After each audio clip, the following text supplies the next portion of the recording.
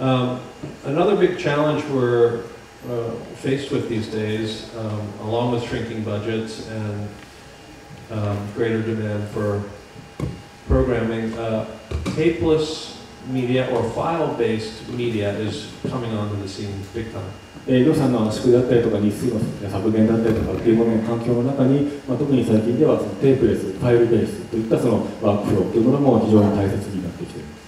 So I thought I'd walk you through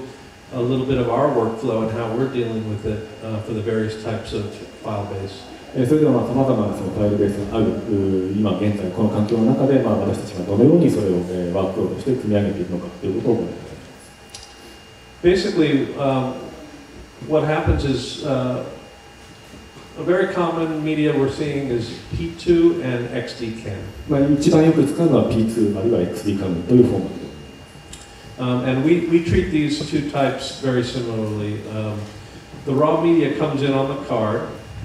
この2つは非常に本質的によく似ていて、メディアというのはカードの形、メディアの形できます。And the first thing we do is create a folder on our desktop of our Macintosh, and we name it by a tape name. まずこのメディアが来たときに最初にすることはローカルマシンのデスクトップにフォルダを作り、そこにテープネームをつけてお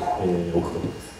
す。So what we do is take the entire contents of that card and dump it into the folder. So essentially you have one card equals one tape. でそこに名前をつけたフォルダをつけ、その中にメディアの中に全てコピーすることにより、考え方としては一つのカードに一つのテープという考え方をすることができるようになります。So we're almost trying to mimic the tape workflow in a sense in terms of simplicity of naming. これでその見た目の簡便さという意味で言うと、テープのワークフローとほぼ同じような簡便さを作ることになります。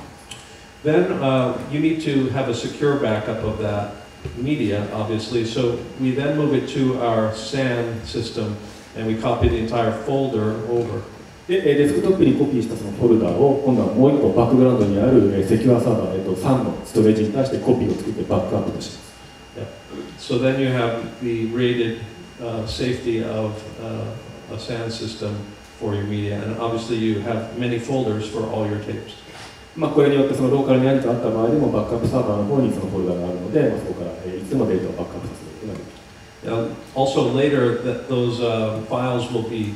in our case, delivered back to our clients because that's part of the deliverables. They need to have the raw media files available. 配信ができるようになった時には今度はクライアントにそのローデータというのを返すという時のその日常会話というふうにも考えています。So typically, while that copy process is happening to the server, we'll also open up our Avid and begin the AMA linking to those files. でそのデータをバックアップにコピーした後に、メディアコンポーザーを立ち上げて、デスクトップ上にコピーした、一番最初にデスクトップ上にコピーしたメディアに対して、メディアコンポーザーから AMA リンクをかけます。So once we load up all the files in the bins, then we want to consolidate those files over to our ISIS system. でそうすると、AMA リンクをかけた素材がメディアコンポーザーの瓶の中にリストアップされてきますので、その素材を全て選んで ISIS に向かってコンソリデートをかけます。Obviously, at this point, you have to be very careful to make sure that you've copied every single and consolidated every single file from the folder into ISIS. ここで気をつけなければならないのは、デスクトップ上に保管されたフォルダの中にあるメディアの数とコンソリデートされたメディアの数が必ず一緒であることを確認するということです。And we're bringing those files in at native formats. We're not down converting. We're keeping the full resolution. The files are coming in at full resolution. そうですね。フォルダの中はフルレゾリューション、ISIS の方にコンソリデートされています。One thing we've seen that can happen with these cards is if you are using a camera, for example, a P2 camera that can take multiple cards. ここで気をつけなければならないことなんですが、例えば一つのカメラの中に複数のカードが入れられるようなタイプのカメラを使うときです。What happens if you run out of space on one card and you're still recording, you end up with two QuickTime movies that are part of the same media file. 例えば P2 カメラなんかは例えば P2 カメラ複数のカードが入る P2 カメラなんかで撮影しているときに一つのカードがいっぱいになると自動的に次のカードで撮影を続けるっていう機能、スパングリップっていう機能があります。Yeah, so those are called span clips, and those can create problems in relinking back to the media. So what we do is we make sure if we find those, we get both files together in one folder, and then the Avid can read those. このように撮影されたものですと、1枚のカメラに映像の途中まで、中心まで、真ん中ぐらいですね。で、もう1枚のカードの方にその続きから撮影されていく、結果的にファイルが分割されていることになるんですが、このようなメディアっていうのをAvidで読み込むときにちょっとトラブルを起こすことがありますので、このようなときには、分割されてしまったファイルをどちらかにコピーしてあげてから読み込んであげると、Avidの方がきちんとそれをリンクして読み込んでくれることができます。And from there, we're off and running, and we go into our normal post-production process. で、そこから先はもう普通の、ポストプロダクションプロセスを実行する。So these are just some images from screenshots from our process. AMA リンクしてそのコンソリデートするっていう工程の画面のスクリーンショットですね。Consolidate, relinking. And another type of media we're seeing a lot of these days is from the small GoPro cameras, which are mounted on various interesting places. これがもう一つのワークフローなんですけども、例えば GoPro っていうのは小さいウェブカメラみたいなサイズのものなんですけども、さっきのムービーのジェットコースターのシーンとか、あの撮影したのが GoPro のカメラです。あんなカメラとか。Also, Canon 5D or Phantom high-speed camera or flip cameras. あるいはCanon 5D だったりとかフリップカメラというようなメディア。So all these cameras are creating various flavors of QuickTime. これらすべてのカメラはすべてクイックタイムで映像を記録しています。So we're actually importing these rather than consolidating these into Avid. なのでこれらをAvidで使うときには一度インポートしてコンソリデートをかけるということになります。We almost think of them as graphic files in a way where you import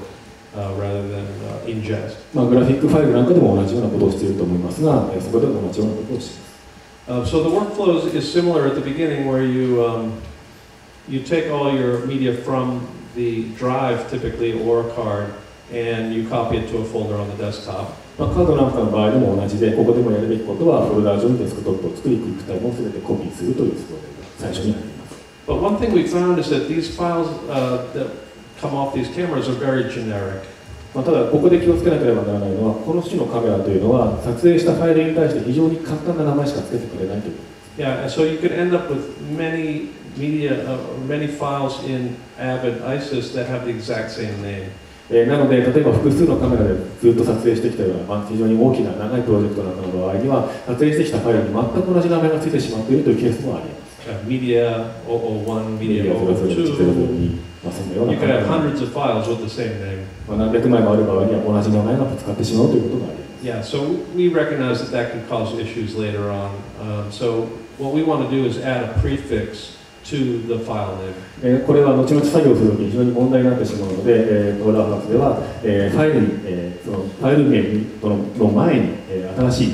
タイプの名前を付け加えるということをやっています。So here's a sample of what we might add at the beginning of the file name. これがパウダーハウスでやっているファイル名の付け方の規則です。So you would have Avid as the project, then you'd have the date, and then you'd have the camera, and then you'd have tape number. 番組名と日付、カメラのタイプとテープナンバーというのをファイル名の頭に付けるということをやっています。So you start with the generic name, and then we add our prefix on the front. メディア002というふうに来てしまったものに対して先ほどの規則で頭にファイル名を付け加えた。And at that point, we do our copy to the SAN server as well. でこれが終わってからバックアップのサーバーの方にメディアをコピーする。And then we do our import into Avid at that point as well. そして、メディアをMC の方にインポートするというふうになります。So now you've got all the critical information in the file name, and you're pretty safe from that point. これ大切な情報というのはすべてファイルネームに記録されることになります。Also, with this type of media, you can decide to go with a standard resolution or a low resolution on the first import, and work in the offline mode in the low resolution to save space. 最初はこれをそのオフラインの、解像度で使って、プロキシ編集みたいな形でしてディスクスペースを節約することにしています。And then later, when you're in your finishing stage, you can do a batch import from the same files, typically from the server at that point or the SAN server, and bring them back in at high res. ある程度編集が終わりましたら、先ほどバックアップに置いといたSANサーバーの方から高解像度の実メディアを持ってきて、これを使って高解像度でバッチインポートをかけることで、高解像度でリリンクを取り出します。Yeah, so these are what we use to kind of help us navigate the tricky landscape of tapeless. これでテープレスのそのなんていうんですかね、トリッキーな部分っていうものを避けることができる。Yeah, but we recognize that it's not really a choice to move into the file-based or the tapeless-based workflow because the new cameras that are coming out are so powerful, and our clients are demanding that we work with cameras that can really capture those new looks. もちろんこれが全てのファイルベースをカバーできるというのが多くなって、市場にはまた次々に新しいカメラというものが生まれてきて、クライアントはそれを使いたいというニーズがあるので、そういうことに関してはもう次々にそれに対して対応していかなければならないと考えています。So it does cost a fair amount of money to have live, very secure storage for all these files, but there's really no way around it. そうですね。全てをカバーする、今の段階で全てを準備するということはできないんですけれども、その新しいフォーマットが生まれてくるというのはもう避けられないことなので、そこへの準備というのはしないと。So one of the products that Powderhouse is looking to invest in the very near future is some kind of an archival system where we can push those files to less expensive storage and then retrieve them on demand. なので、パウダーハウスでは今、簡単なアーカイブストレージみたいなものを用意しておいて、そこに一度全てを保管しておいて、何かあったらそこから引き戻すというような仕組みが作れないかなということを今、検討しています。And we're pretty sure Avid is working on that right now, and